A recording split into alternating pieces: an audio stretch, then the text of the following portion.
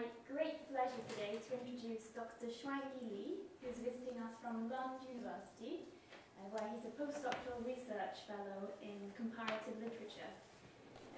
Shuangyi has recently published his first monograph, Prix China and Intertextual Engagement, and it was published last year with Palgrave Macmillan. Before coming to Sweden, Shuangyi received his MA in French and English literature and an MSc in comparative literature, as well as his PhD in French at the University of Edinburgh in the UK. He also studied at Université Catholique de Louvain in Belgium and was elected as pensionnaire étranger at the École Normale Supérieure in Paris. So today's talk reflects your current postdoctoral research project on literature and art of the Chinese diaspora in Paris. Is that correct? Yes, absolutely. Mm-hmm. Okay, well, thank you very much for this introduction. And so it's a huge honor for me to be able to present my current research in Sweden. It's actually my first time presenting actual proper seminar in Sweden outside Lund University. So the talk is entitled A Spiritual Journey Through the Middle Kingdom, Travel and Translation in François Cheng's Translingual novel. Now, I didn't think that many of you would be terribly familiar with François Cheng, so I'd like to start with a short introduction of the author, who has nowadays become a towering intellectual figure in France. So Cheng was born in China in 1929 and has been living in France since 1948. His double cultural heritage is undoubtedly one of his most valuable assets for his professional development as a literary translator, French, Chinese, both ways, essayist and specialist in Chinese art and philosophy, as well as his vocational engagement as a poet and novelist of the French language. Cheng is a scholar turned creative writer. His master's dissertation in 1968, which examines classical Chinese poetry of the Tang Dynasty from a structuralist perspective, was already well received by Roland Barthes and Julia Kristeva. In the 1980s, he was actively involved in post-structuralist debates, engaging in particular cross-cultural dialogues with Jacques Lacan and Gilles Deleuze. So post-structuralist discourses find echoes later in Cheng's creative writings, but often with a palpable sense of conceptual reorientation towards Eastern thought, as we will see very soon. He turned to fiction in the late 1980s when he was well into his 60s. So this intellectual trajectory may well explain his learned, deeply reflective, and retrospective outlook of his novels. More importantly, his intellectual trajectory could help us understand Cheng's ultimate artistic ambition to transcend cultures through dialogue. So now, travel and translation, so the first two keywords in my title, are frequently seen as metaphors of mobility and flux. In general terms, travel writing is a translating genre. Le Dit, so the novel, Le Dit de Tianyi. Tianyi is the name of the protagonist, if you haven't read the novel. Because of the deliberate fictionalization and imaginative reconstruction of the narrative, may not count as a real piece of travel writing in its narrow definition. Nevertheless, some of the novel's methods of observation and inquiry are directly informed by established travel literature in both Western and Chinese traditions, creating a palpable transcultural intertextual presence. Therefore, I'd like to call them travel motifs. Translation is inherent and at the same time seemingly invisible in the process. As I will demonstrate, issues of travel and translation are crucial to our understanding of Cheng's translingual aesthetics, which echoes the third keyword in my title, so translingual. My initial reading of travel motifs in the Di was inspired by the additional Chinese preface Cheng wrote for the Chinese translation of the novel, where the author describes retrospectively the process of his literary creation as a spiritual journey in or through the Middle Kingdom, the kind of journey that is shared by all great works of literature, from Chinese classics such as Chu Ci and Dream of the Red Chamber to the Western canon such as the Divine Comedy, Paradise Lost, and Ulysses. Now, these works were explicitly mentioned in the preface. So he then regretfully questions if it is still possible for such a spiritual journey to take place on this land of hardship cracked open by turmoil. So that's a quotation. The phrase great works of literature may sound obsoletely Platonic to us today, but it expresses, as Richard Rorty argues, the hope for a religion of literature and art in François Cheng's case, in which works of secular imagination replace scripture as the principal source of inspiration and hope for each new generation. By this land of hardship, Cheng means not only the planet we all inescapably inhabit, but also more specifically, quote, that self-proclaimed Middle Kingdom.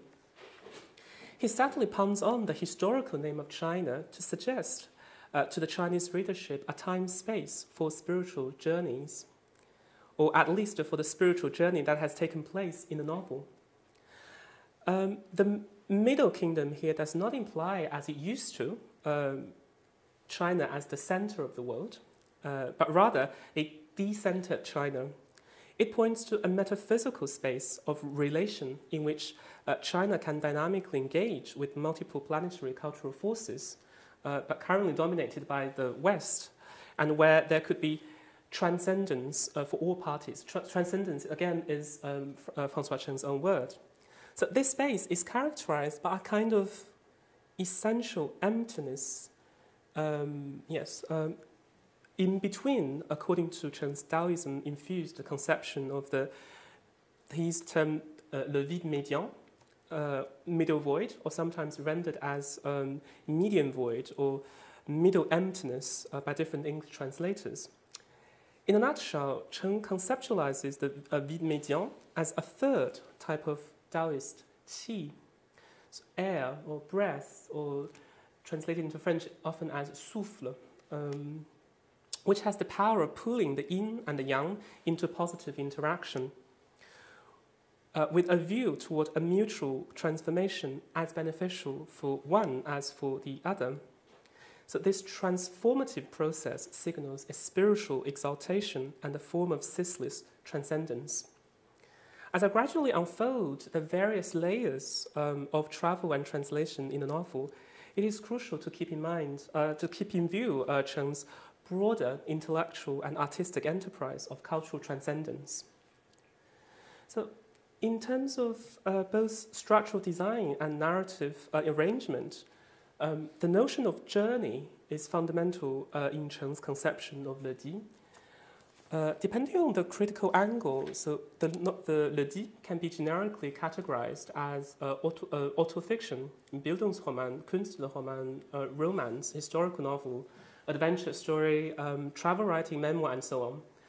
The generic indeterminacy, blurring, and blending or hybridity brings to the forefront profound frictional qualities in the novelistic fabric of le Di, between myth and reality, between ethnography and imagination, and between fact, fiction, and reflection.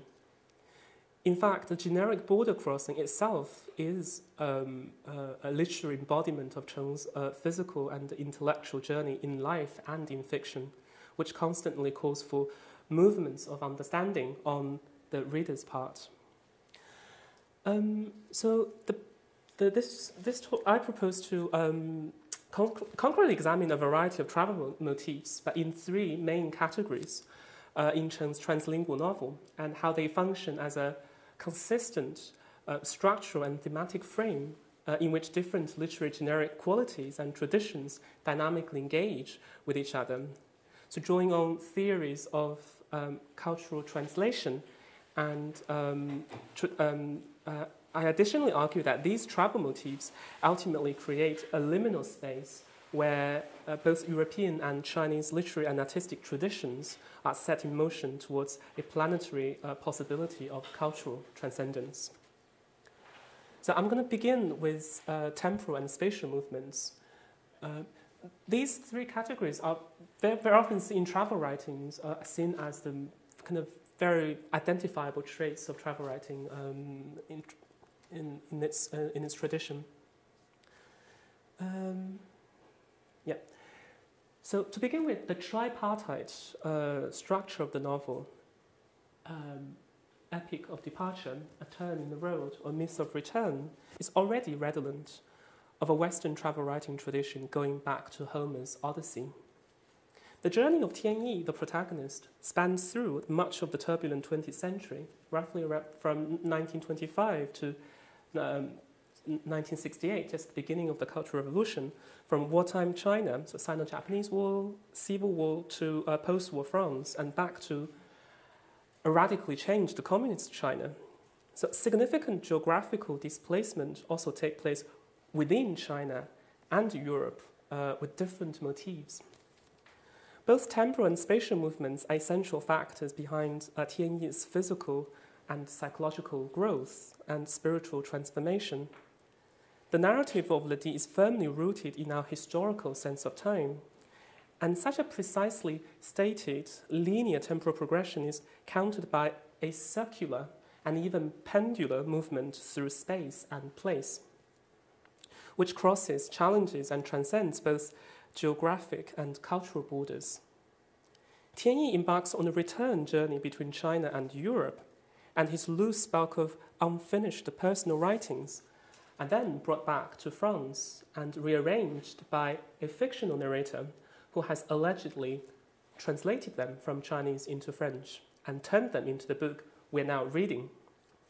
So further still, this fictitious, a kind of pseudo-translation, sometimes known in translation studies, was subsequently translated into Chinese with a new preface signed by the author, as opposed to being written by a different fictional narrator, has been overwhelmingly received by the Chinese readership. So in a way, the text, both within and outside the narrative, already travels in translation.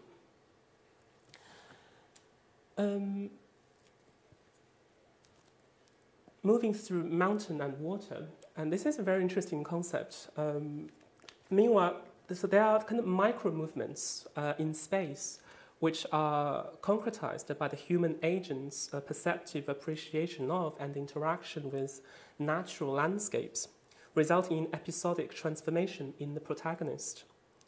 Cheng's recurrent word-image approach to natural landscapes and phenomena constitutes another significant travel motif in the novel, which is deep-rooted in the classical Chinese traditions of both pictorial art and travel writing. The two most celebrated natural landscapes in the novel are mountains and rivers.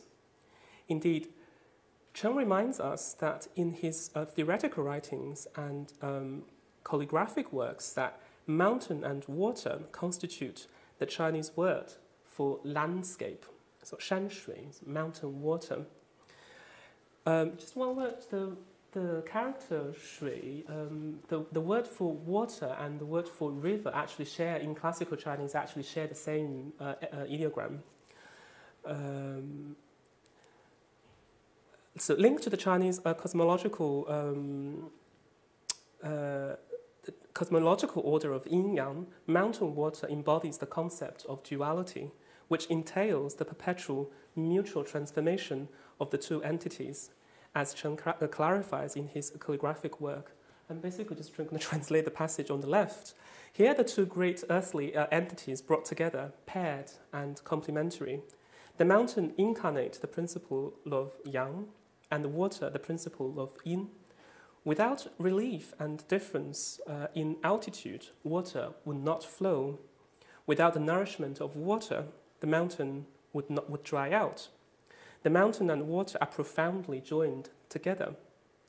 So on the same page, Cheng also cites Confucius' saying from the Analects, 论语, the wise delight in water, the humane delight in Mountains, the wise move, the humane are still, the wise are happy, the humane live long. Obviously, don't have to believe in this. And,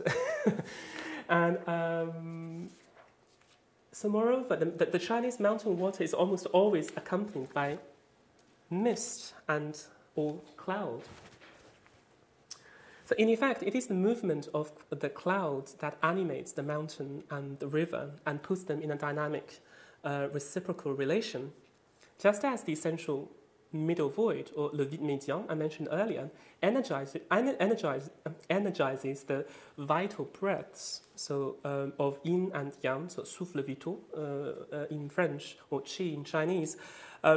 According to Cheng, this visual and symbolic representation of the vital breath as the cloud in mountain water paintings, so landscape paintings, classical Chinese landscape paintings, has fascinated classical Chinese artists and aesthetic theorists for more than 1,000 years. To demonstrate this fundamental philosophical underpinning of classical Chinese landscape painting, Cheng has gathered together a rich body of Chinese theoretical writings on pictorial art from the Tang Dynasty to the Qing Dynasty, and translated them into French in his book Souffle Esprit. As I will demonstrate as follows, these writings leave their marks on Cheng's novelistic depiction of the landscapes in Le Di, such as the famous Mount Lu passage, so the Lushan. I'd like to show you on the, so here is the handouts.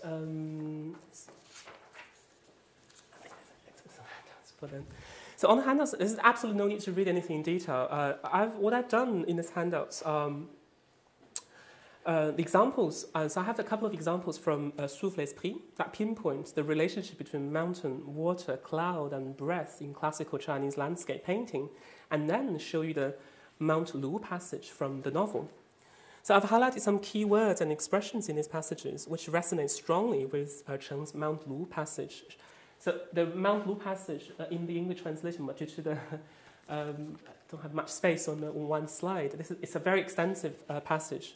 But you can compare very quickly, even in the English translation, the kind of a repeated, the kind of, without even going into too much detail, the lexical similarities and shared conceptual formulations, such as the mountain-water-cloud relation, the quality, movement, typology of the mist, the cloud. Between the translated theoretical texts and this latter Mount Lu passage may even run the risk of diminishing Cheng's literary originality. However, what we can clearly discern in this example is that both linguistic and cultural translations are inherent in Cheng's creative process. In fact, they largely define Cheng's translingual aesthetic. So when I say translingual, for me, when I say translingual aesthetic, the idea of translation is really fundamental in the way that I see translingualism. So Cheng is, to cite Stephen Kalman's translingual work called Translingual Imagination, Cheng is one of the remarkable, quote, one of the remarkable number of translinguals who have been active and important as translators, brokers who position themselves between the language of the author and the language of the reader, importantly, as if their projects were an extension of their own translingual program. Yet, there is a significant contextual difference. Whereas those theoretical texts aim to give technical instructions to artists, the Mount Lu passage is attributed to the intuitive perception of a young protagonist in nature at the moment of artistic initiation, of finding his artistic vocations in the etymological sense of inner calling. So the presence of receptive human agent in the landscape, who is inspired, again, inspired in the sense, in the etymological sense of breathing in, makes his first attempt to use the magical power of brush and ink to establish a relation to, quote, a physical communion, the end of the quote, between nature and man is crucial to our generic acknowledgement of the novel as a Künstlerroman, or novel of artist. So furthermore, in Cheng's novelistic depiction, rather than intellectual, it is the sensuous experience of the human agent through the landscape that gives rise to the quality of travel writing in classical Chinese tradition. So to this end, in addition to the mountain water concept, Cheng introduces another closely related Chinese aesthetic concept, namely sentiment scenery, so 情景, that explicitly puts man in relation with mountain water. Such a conception, in Cheng's words, points to the interpretation of human spirit and of the living universe through which all authentic artistic creations take place. The Chinese travel writing scholar James Hargett duly observes that classical Chinese travel literature typically adopts a cinematic word-image approach to places authors want readers to see by reading a text.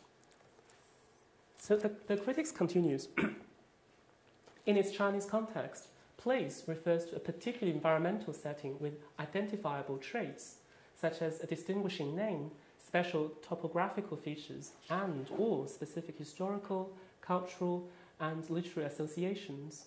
Traditionally, the Chinese attached great value to such places. Space, on the other hand, is a larger construct, abstract in nature. Imagine a giant tableau onto which is inscribed a cultural construct that includes all places, their unique characteristics, and the relationships among them. As travelers move across and through the giant tableau, they perceive both how individual places are unique and how they all ultimately assemble together in some sort of unity. Hargett's insightful comment on the spatial configuration in traditional Chinese travel writing describes almost exactly the progression of the Mount Lu passage, which is the number 2 in the quotation that I cited earlier in the previous slide. So the protagonist arrived and settled at the foot of Mount Lu with his family. His account of the natural beauty of Mount Lu begins with the proverbial name, Mist and Clouds of Mount Lu, immortalized by the verse of the classical poet Su Shi from the Song dynasty. It then goes on to elaborate the way the capricious cloud there animates and transforms the various topographical features of the mountain, such as countless peaks and hills, the valleys, its fantastic, dangerously towering crags, vegetation, the diffuse evening light, the summit, etc. And the way the cloud, through its different forms, affects the local inhabitants. So the human interaction in landscape. This paradisiacal scenery stimulates the protagonist's imagination of a certain Taoist divinity, or what he calls the Buddha of the West. Now, as I will expound very soon, in ancient China, the West actually refers to today's India. But then the other West will come back to us very soon too. Finally, Tianyi understands this giant tableau where everything is changing and nothing is fixed in the light of the Taoist cosmogony. That's the last sentence of that quotation, that passage is, all living things are but condensation of the breath. So that ultimate unity that is found in this traveling writing passage. So to reaffirm the distinctive quality of travel writing in Le Di, I've included in the handouts, on the handout a passage from a real 17th century travelogue on Yellow Mountain by sometimes known as China's the greatest travel writer, Xu Xiake, and for comparative purposes. So if you read that, we're not going to discuss that passage here, but then I think the idea is that if you read that passage and compare that passage to the Mount Lu passage, you immediately see the kind of lexical, conceptual similarities. Why I would say that even if the text is written in the French text, is in the French language, but in fact, it has a very impalpable yet invisible transcultural presence beneath that text. But unfortunately, I didn't quite manage to have gained access to the French translation of Xu Jiake's passage. So in the handouts, I think I only include the Chinese original one and the an English translation. It is worth mentioning that apart from Mount Lu passage, Tianyi, so much for the mountains. Now here's the rivers. Tianyi's travel itinerary and wandering destiny, as well as his intellectual and artistic development, are strongly identified with a number of well-known rivers, from the Yangtze River, which fostered Taoism, to the Yellow River that cradled Confucianism, from the Seine, which embraces and protects the cultural heart of France, and to the La Loire, and the list goes on and on. The protagonist describes himself as the child of the river. He compares his life journey to the water in the river. It evaporates, turns into clouds, and falls as rain back to the source of the river, like, quote, the circulating breath at the great return. We have gone from river to this last river. The loop of destiny ends here, of that we are certain. What I've shown here, this is, again, from Cheng's calligraphic work, not from the novel itself. But I'd like to use it to illustrate and highlight the visual quality and in Cheng's literary aesthetic.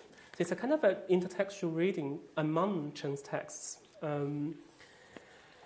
The cross-cultural and spiritual significance is thus conferred on Tianyi's geographical and topographical displacement. In fact, Cheng first intended to employ là-bas, le fleuve, so there, the river, as the title of the novel. But it was rejected by the French editor, due to its lack of a literary resonance in the kind of French, for the kind of French imagination. If the mountain, lofty, rock-solid, unchanging, finite, embodies the Yang principle, Cheng expatiates on water, river, the yin par excellence, to express the infinite in the finite, the incomplete in the complete. So this should add to our understanding of Cheng's spiritual journey, a journey that is far beyond the human individual's growth and transformation. In this respect, the river for Cheng is readily comparable to the sea for Virginia Woolf or Joseph Conrad, or even more so for Nietzsche. The river landscape in Cheng thus becomes the staging of theory, establishing a cross-cultural network, a model of comparison which stimulates movements of understanding and mediation. It is on the Yangtze River, just before he leaves for France, that Tianyi listens to a certain professor, F, explain the river as a symbol of time in the Taoist tradition. We sail through the native region of our beloved Lao Tzu, the founder of Taoism. As we know, he's the founder of Taoism, and to the middle voids inherent in the way, breaths themselves, they impart to the way its rhythm, its respiration. Most important, they allow it to effect the mutation of things and to return to the origin, the very source of the primal breath. For the river, the middle voids take the form of clouds. The river, with its origin in the way, takes its appropriate place in earthly order as well as in the heavenly. Water evaporates from the river, condenses into cloud, falls back into the river as rain, feeding it. So this teaching later inspires the protagonist to creatively apply a Taoist reading of Proust's fluid conception of time. There's no need to go into this passage in detail, but I'd just like to say that for the published book, there's a considerable part of the book was about François Cheng, is comparing, contrasting François Cheng and Proust, and this was really my starting point. So when Cheng started to talk about in search of time to come, make reference to Deleuze, devenir, and then the kind of very post-structural discourse on différer, so différence, so deferring and differing, and then suddenly go back to the kind of very Chinese Taoist discourse from the Book of Mutations, changes from the void and exchange, and from the known in Chinese as I Ching, so the Book of Changes sometimes. So similarly, before deciding to return to China, Tianyi spent his last days visiting La Loire, the French river, with Véronique, retracing its source. The protagonist thinks of his childhood experience of discovering the Yangtze River with his father. The man in exile who contemplated a vast landscape, was he not the child of Asia who had gazed upon, he was talking about Tianyi was talking about himself, was he not the child of Asia who had gazed upon the river Yangtze with his father, and who had gone up other rivers to other sources? Then and now, it was the same discovery. A long, wide river begins as a tiny trickle of water buried under impenetrable grass. So he's making his analogies based on geographical rivers, the river landscape. Surrounded by foreign landscape, now we're in La Loire in France, Tianyi seems to become ever more conscious of his revised theoretical position. Upriver to the source, would it be the beginning of a new life or the end of another? That time is cyclical, and that each new cycle brings changes, both foreseen and unexpected, was a note theme, an integral part of my vision, and I no longer doubted its validity. So cyclical vision was referring to the Taoist vision of time. In this foreign country, now a new person, by an act of will, couldn't I cut the roots of the past, untie the most inextricable knots? Cut the roots? Maybe, since man is merely a creature gliding over the surface of the earth. An animal, the culture hands a few tried and true ways. Is he really so deeply rooted that he can't imagine being transplanted? The Taoist cyclical vision of river as time still holds true for Tianyi. However, a new theoretical issue of root, as in la route, as in the way, and root as in the stem, so la racine, is raised in this foreign land. So this is what I mean by revise a theoretical position in a foreign landscape. That's to echo the German scholar Ottmar Etter's remark. The theory of the landscape turns into a landscape of theory. So now I'm moving on to the final part of the kind of travel motif, category of travel motifs, which is called Quest for Knowledge and Love. This is, again, from Cheng's calligraphic work, the character for the quest. For those sinologists and who know how to read the Chinese ideograms, I think we can come back to this at a later when we question and answer session. You can see that the way that the character quest has evolved is actually very different from the Cheng's calligraphic work here, and he is visibly informed by kind of Taoist vision, that his conviction that he has. I think it'd be fair to say that if you don't know the title, nobody would be able to decipher which character this actually is. So that's interesting. So the calligraphy in Cheng's work is more than just a representation of copying of a character. It actually has its own way of the fashioning in Cheng's vision. Tianyi does not, of course, move through mountains and waters simply out of aesthetic pleasure or theoretical reflection. His cross-cultural return journey is indelibly marked by the notion of quest. While Tianyi's departure for Europe under a governmental study grant can be perceived as a quest for knowledge, his resolute return to a much altered, dangerous China to join his loved ones, practically declining a romantic invitation to stay in Europe, is reminiscent of Odysseus' homecoming quest for Penelope in Ithaca after 20 years away. The title of the final part of the novel, Myth of Return, seems to encourage such a reading.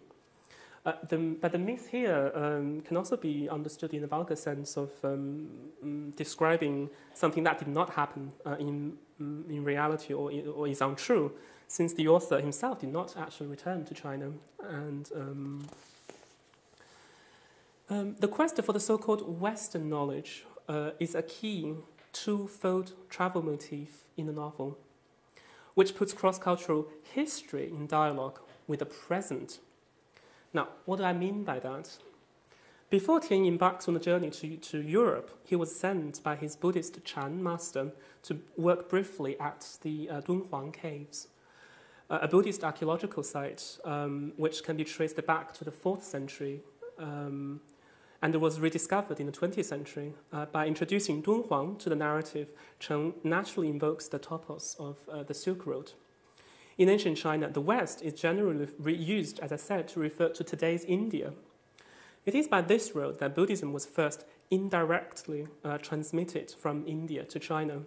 And for centuries, Chinese Buddhist monks made pilgrimages along the Silk Road to the so-called Western region, so the Xiyu, in order to obtain sacred Buddhist scriptures. Tianyi describes the prosperous city of Dunhuang as a place of exchange between China and the outside world, as well as a stop for Buddhist pilgrims. Now, one of the best-known pilgrim monks is called Xuanzang from the early Tang dynasty. And his legendary travel to India in the 7th century in search of Buddhist knowledge is a milestone in Chinese religious history. After his return to China, he devoted himself entirely to translation of Buddhist texts directly from Sanskrit to Chinese. He organized sophisticated large-scale translation forums, so Yichang, for collaborations and significantly advanced the contemporaneous Chinese translation theories, so notably from the dominant literal translation at the time to simple or Wen style. The transhistorical comparison between Xuanzang and Tianyi, and by extension, Cheng, becomes all the more compelling if we remind ourselves of Cheng's other career as a literary translator of ancient Tang poetry from Chinese to French, and of Baudelaire, Rimbaud, Apollinaire, and Michaud from French to Chinese. So the Chan master explicitly draws Tianyi's attention to the analogy between China's profoundly consequential encounter with Indian thought and art centuries before, and that between China and the West today. Didn't our masters of the 8th century, of the 8th through the 7th and 11th centuries assimilate Indian art? Because they were steeped in their own living tradition, they could absorb outside influences without renouncing their own world. The more familiar they were with the finest in their own tradition, the more easily they recognized the finest in another. I'm telling you this because you will have to face what is different. Once this war is over, I think it inevitable for China and the West to encounter each other on a deeper level, especially since the West is so free and so receptive to outside influences, even Asian. Now, I think it sounds a bit better in the French original text. It sounds a bit naive in the English translation. But anyway, that was the English translation I used. And so in studying the turbulent, migrant, and transcultural experience of Jean-Christophe from Roman Roland's eponymous Bildungsroman, Tianyi himself becomes aware of the exigencies of ongoing dialogues for intercultural transformation. With all its traumatic events, the tumultuous history of Jean-Christophe seeking fulfillment through 3 cultures, German, French, and Italian, inspired every one of us at a time when we too aspire to metamorphosis. We knew that after its long dialogue with India and Islam, Chinese culture had reached a point where the West was an essential voice and could not be ignored. Just one word that we don't really see in the English translation is that is François Cheng's play of words of la voix and la voix, as in the translation for Taoism. So the Taoism, the Tao in French is translated as la voix. So he plays a lot with that jeu de mots, this play of words. Yes. However, the kind of spiritual knowledge which defines Tianyi's quest is not Buddhism or any particular theological inquiry per se. Cheng's true religion is art. In this respect, Cheng's approach is very much Proustian. A fundamental epistemic contribution of Tianyi's cross-cultural journey is the consistent construction of cultural and artistic parallels and equivalents that bridges our understanding and appreciation of both Western and Eastern cultural heritages. The discussion of the protagonists learning about one particular artistic medium, painting, calligraphy, literature, theatre, or music, is typically provoked by an encounter with something epistemically new in one culture, then compared and contrasted with what the protagonist already knows about that medium in another culture. The respective theory and historical development are then fleshed out. The actualization, cross-cultural, cross-fertilization and blending and the constant renegotiation between two different cultural traditions result in a kind of transcultural intermediate aesthetic epitomized by the novel itself. Cheng firmly believes in the primacy of the arts in spiritual life, and he understands that the highest and most sacred achievement of art as creating dialogue. Dialogues between cultures, art and nature, self and other, aiming at transcendence and universal harmony. So again, dialogue, transcendence, these are Cheng's own words. If time and movement are crucial to the protagonist's physical... is that Shuangyi? Okay.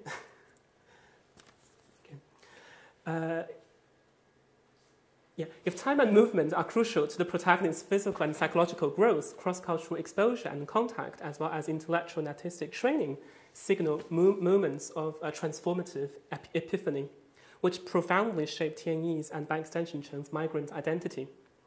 Highlighting his liminal disposition with regard to cultures, there is a clear parallel between the physical and the inner in Tianyi's journey.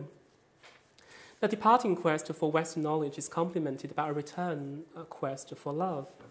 Whereas Tianyi's journey to the West conveys a clear sense of a geographical destination, his home returning is portrayed paradoxically as a myth-infused, downward, meandering, and seemingly perpetual journey of a transient nature. To be reunited with his loved ones is to be home. The return to the root, as in the stem, effectively becomes the continuation of another root, as in the way, in China after his return.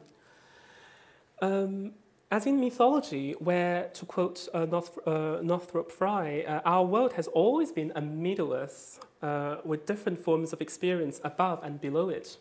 Tianyi's return journey shows a palpable sense of vertical movement, echoing the myth of Orpheus and that of Dante. Tianyi returns to China after L'Amante, which is the lovers, the female protagonists, after her calling, quote, "Return, here you are at last, here we are at last," only to find out, like Orpheus looking back at Eurydice near the threshold of the underworld, that L'Amante is lost forever. Instead, he learns of the survival of Lami, so Tianyi's male companion, and describes the and decides to undertake another journey to join Lami from the south to the great northern wilderness of China, so known in Chinese as Beidahuang. At the beginning of the final part, Tianyi remarks, "To rejoin the lover, so L'Amante, I know that returning to an altered, unrecognizable China will be a veritable descent into hell." Towards the end, after rejoining Lami, Tianyi says, "I am accompanying my friend on his journey through hell." So like Dante in Virgil's company through the 9 circles of hell. So resonating again with Orpheus's returning of passion to boys after his eventual failure to retrieve Eurydice, Tianyi's reunion with Lami quickly develops into a kind of a homoerotic companionship. The myth of Orpheus is the myth of Orpheus is explicitly compared. So it's Cheng himself actually who evokes this comparison in the novel and in his other interviews and theoretical writings. The myth of Orpheus is explicitly compared to the Buddhist legend of Mulian, known in Chinese as Mulian Jiumu. So as Tianyi remarks, just as when my mother died, I think of the Buddhist legend of Mulian in hell. Mixed into it now is a European legend, that of Orpheus. End of the quote. Tianyi learns about this legend from the wall painting at the previously mentioned archaeological site of Dunhuang. It recounts how the devout Buddhist Mulian descended to the underworld, facing 1,000 trials and to free his deceased mother's soul. This legend is generally suspected to have a certain Indian origin, but there is not yet any concrete evidence. The Buddhist story of Tsitigabha, one of the 4 principal bodhisattvas in Mahayana Buddhism, so known in Chinese as the Dizangwang, is also depicted actually in Dunhuang. So this is actually a fact.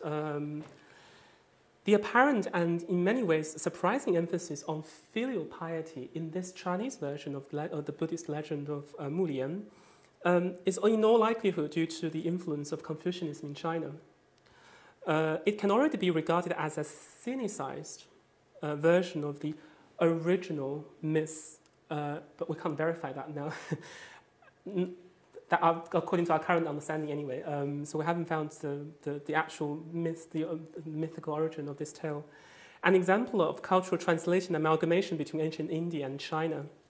Therefore, in comparing the myths of Mulian and Orpheus, Cheng again subtly draws this analogy between China's 2 historical encounters with the West. So 2 Wests. Cheng's fascination with myths in his comparatist approach to cultures may be best explained in Tianyi's following words. Since my stay in Dunhuang and my visit to Camposanto or Pisa, again, we see this kind of parallel and equivalence here, where I saw the frescoes of the Master of Death, I have come to believe that only a mythic vision allows mankind to assume control of what cannot be fully verbalized. Who among us can claim to take the measure of real life, to know how deep it sinks its roots, how far it extends its branches? Again, this kind of central obsession almost with roots and root, and is almost manifest in all levels. So now I'm kind of close to the conclusion of this talk. Historical progression, geographical displacement, landscape appreciation, cross-cultural encounter, personal quests, artistic pilgrimage, and trans-historical analogy, these are essential components of Tianyi's, and to some extent the author's, journey, inner and outer, in space and in time. They constitute the most recurrent and important travel motifs in the novel, each establishing a layer of structure, so to speak. So I'll now address some theoretical issues. The relationship between travel and translation is brought to prominence in Cheng's translingual creative practice.